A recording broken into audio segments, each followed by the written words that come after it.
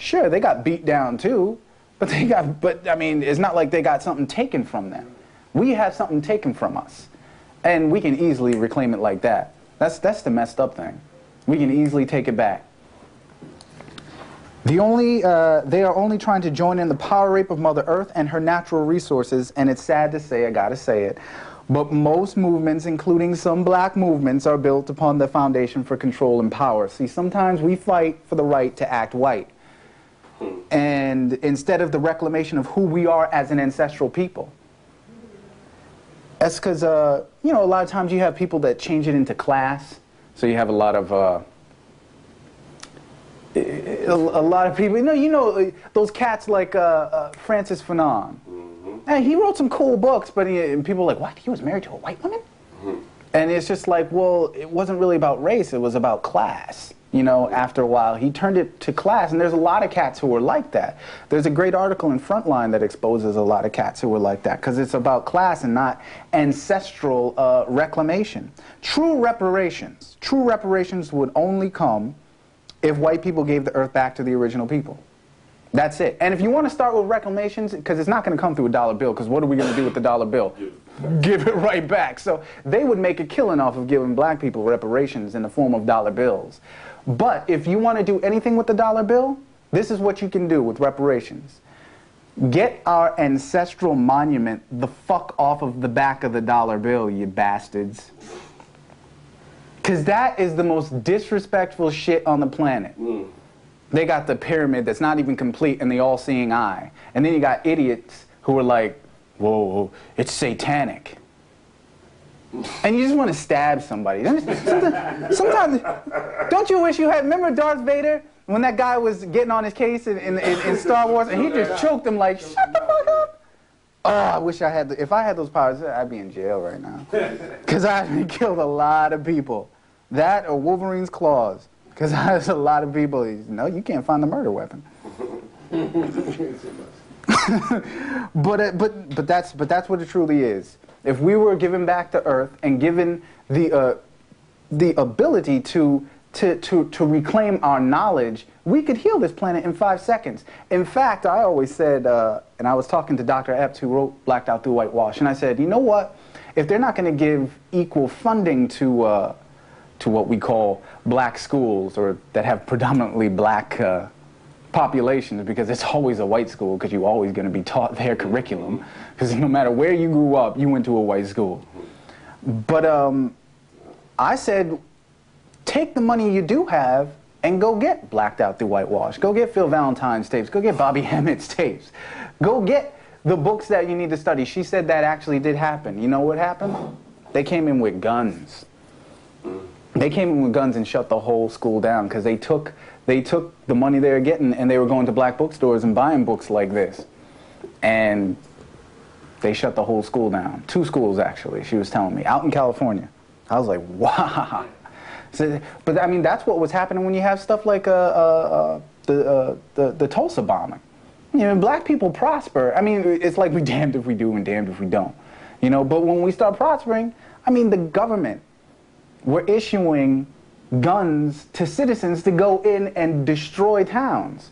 That's the sickest thing. And then there's something called I think it's the St. Louis incident. It's so messed up, the government will not talk about it, what they did to the black people.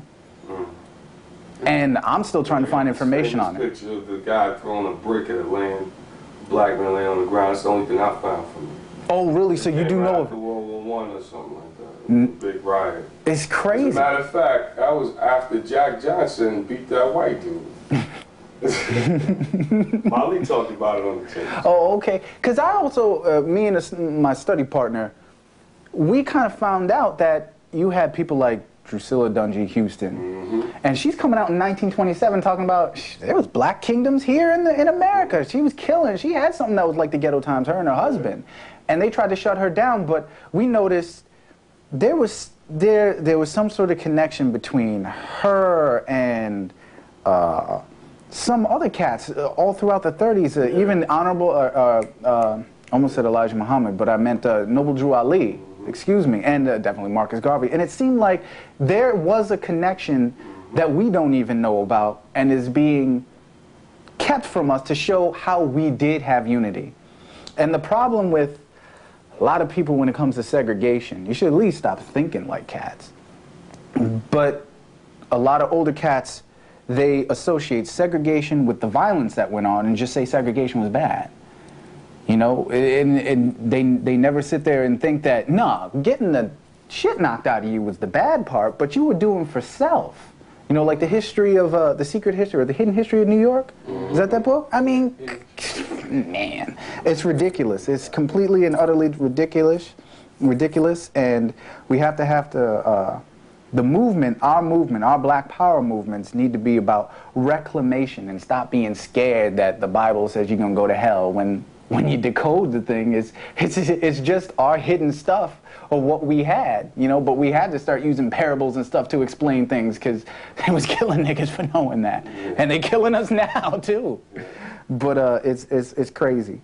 But yeah, reparations won't come from an illusionary dollar. And in the movement of reclamation, Matriarch and patriarchal societies come into harmony and perfect union. Without this true understanding, we lead ourselves down the path of 33 1/3 degrees of tricknology instead of the 360 degrees of true knowledge, wisdom, and understanding. It's called know thyself, not rule shit with destructive force.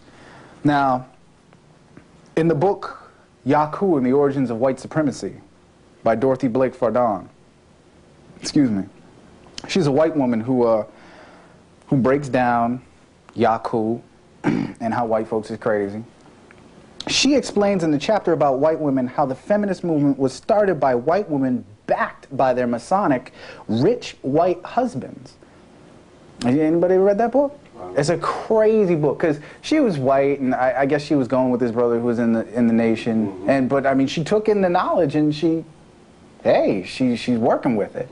And when she got to the chapter on white women, I thought she was going to be like, we were abused too, we were hurt. But she was like, look, there's only 3 white women I trust. That's me, myself, and I look at them bitches shifty-eyed. So I was like, all right, cool. And she really breaks it down about feminism and how it was started.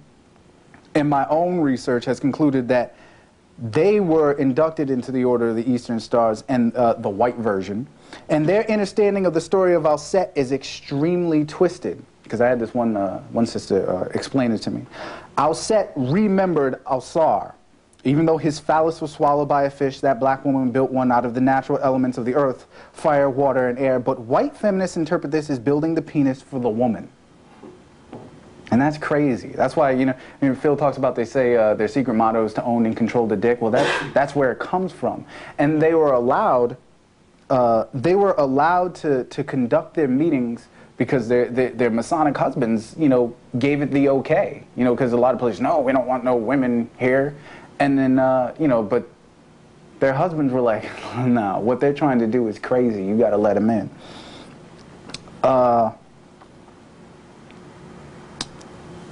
That's why, like I said, their motto is to own or control the dick. But Alset, that beautiful woman of antiquity, that all black women must become